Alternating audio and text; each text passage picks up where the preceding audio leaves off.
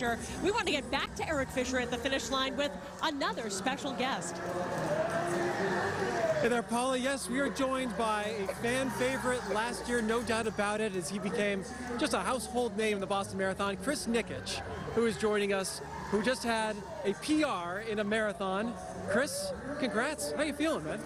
You know, as of last year, completed a marathon in 6 hours, and I realized that now Boston is my home too, and I came across second marathon, which I didn't know of, and I realized that if I did a second marathon, that'd be the personal best PR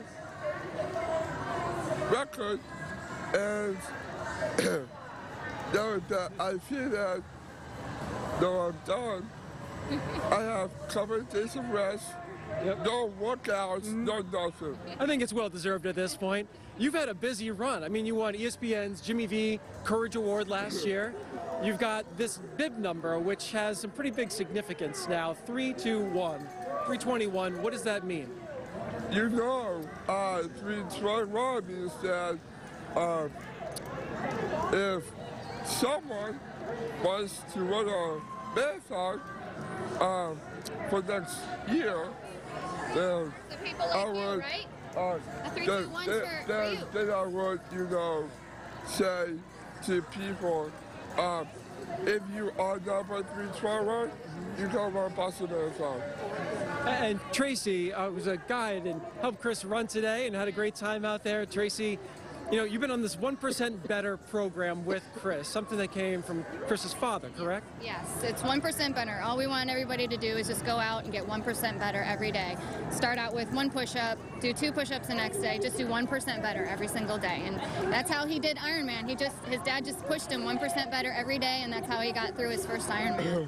So what's Chris like out there on the course? Because we know he's a character here when he comes to the finish line with us at the end of the year. What do you guys chat about when you're out there running? So it was hard work today. I really pushed Chris today. He thrives on hugs. Chris loves to hug, but today I kind of was giving him the hard mama love, and we had a little bit less hugs, but it paid off because we got an awesome PR today. But he was awesome. We did have some fun though. We shook it out there a little bit, didn't we? Yeah, we had some fun. We still had fun, but we worked really hard today. He helped me get up some of them hills. I had him pull me. And you've got a big sponsorship now too, right? Adidas with the first someone with Down syndrome as a runner being sponsored. What does that mean to you?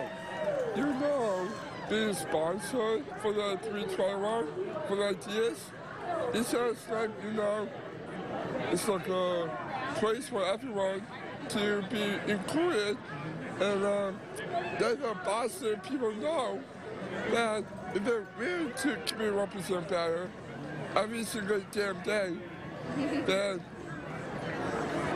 what can we do? And I'm saying to myself, if I do a marathon, that shot would do that same thing. Well, congrats, Chris. You did an awesome job again. I know what's up next for you guys. Another big race, another New York Marathon later this year. New York Marathon is Amanda your guide for that one. Amanda will be his guide for that one.